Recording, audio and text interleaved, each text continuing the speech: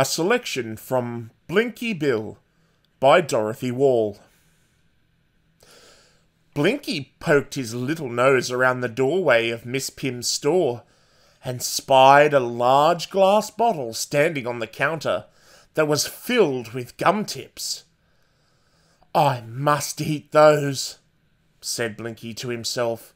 "They look very juicy." Softly he scrambled onto a box and stood on the counter. Looking around all the time to make sure he was alone, he tiptoed to the gum tips. "They look so nice," thought Blinky as he touched the jar with his paws. P-E-P-P-E-R-M-I-N-T-S. Perhaps they really are gum leaves, he thought, and very quietly lifted the lid. His claws were handy for more things than climbing gum trees.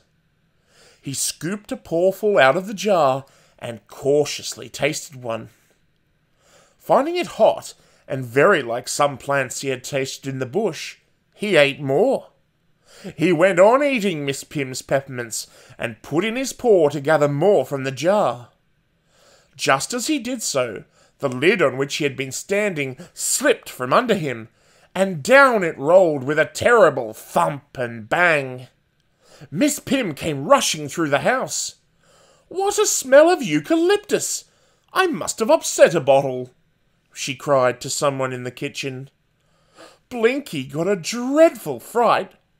He was too frightened to move, and just sat there and blinked, one paw in the peppermint jar, and the other in his mouth.